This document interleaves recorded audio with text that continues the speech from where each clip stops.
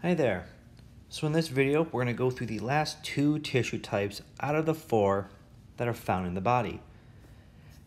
And collectively, these last two tissue types tend to be some of the easiest to be able to identify regarding histology. So we're going to focus on nervous tissue and then muscle tissue.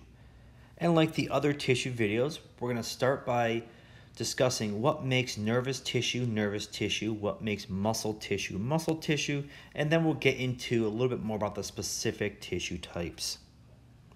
So we'll start with nervous because that tends to be a little bit easier. Now, for the most part, nervous tissue really is just nervous tissue.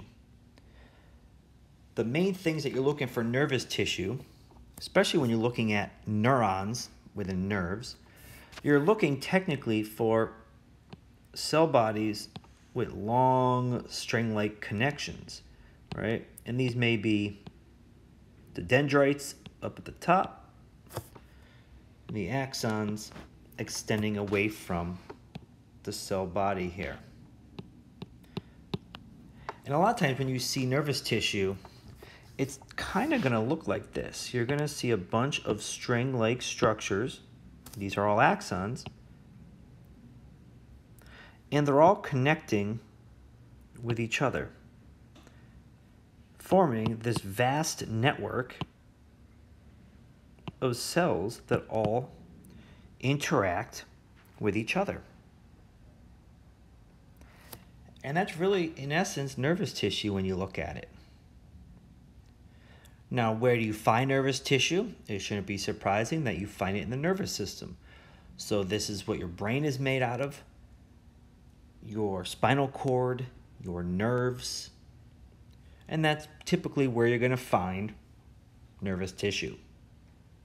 Now, of course, nervous tissue innervates multiple other tissues, but that's a topic for another different video. So let's jump into muscle. And muscle is also fairly straightforward to identify, especially when you have to compare muscle tissue from epithelial and connective and nervous tissues. Muscle tissue as a whole, what you're looking for are long fiber-shaped cells, hence why they're called muscle fibers or myocytes or really just muscle cells. And they're all connected to each other. And this is what's going to help you identify muscle tissue from the other tissue types. Now, of course, one of the big physical properties of muscle is the fact that they can contract, they can create tension, and they are excitable.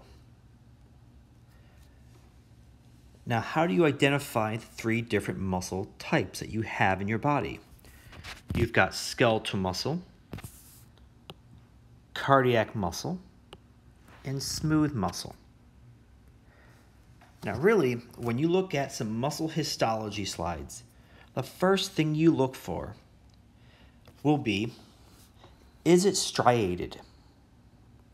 So what that means is if it's striated, and it's obviously striated, you're most likely looking at skeletal muscle.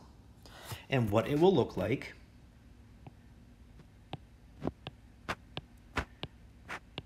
is like this. You have long fiber-shaped cells, and you will have dark striations and light striations. The dark striations are myosin fibers. The light striations are the actin fibers. And that's a topic of another different video relating to muscle physiology and muscle contraction. But myosin and actin are what physically contract to allow the creation of tension. Now, if you see obvious striations, that's skeletal muscle. If you see some faint striations, then that might lead you down to the cardiac muscle path. But that's not even the most obvious characteristic of cardiac muscle. If you see a muscle in which you have the fibers, but then you start seeing branching,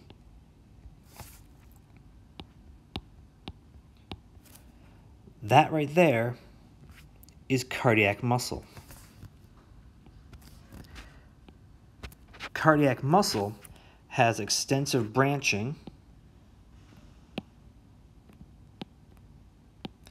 because that's what's going to allow for the ringing-like effect for when the heart contracts. The heart will contract, and the branching will allow all that blood to be forced from the heart. So if you see branching, that's cardiac muscle. The other thing is, if you see dark bands that are scattered throughout the muscle fibers,